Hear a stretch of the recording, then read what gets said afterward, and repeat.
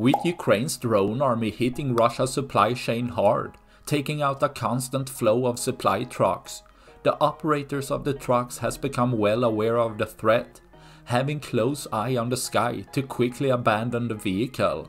Seen with this Ural supply truck being targeted, with the truck being abandoned as quickly as the drone is spotted, with Ukraine's skillful drone operator knowing the fuel tank is a great position to strike, causing the truck to burn down, destroying another of Russia's supply trucks, leaving one less for tomorrow. That's all I had for this video. Please like and subscribe for more. Thanks for watching.